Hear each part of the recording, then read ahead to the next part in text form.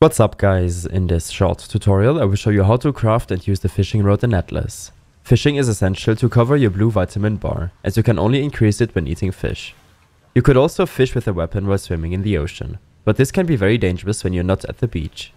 Upon leveling up your character, unlock tools of the trade and advanced tools from the survivalism tree. The fishing rod can be crafted in your inventory for 50 fibers, 24 thatch and 16 wood. Now that you have equipped the fishing rod in your hotbar and dragged the bait on it, which in this case is saps, you can start fishing. As you might have noticed, you are unable to equip the fishing rod unless you're seated in a chair. Craft a chair and place it on your boat or on your territory.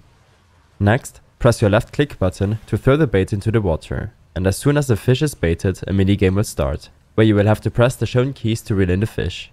If you wish to learn more about Atlas, for example where to find saps, then check out my tutorial playlist linked below. I hope this helped you out.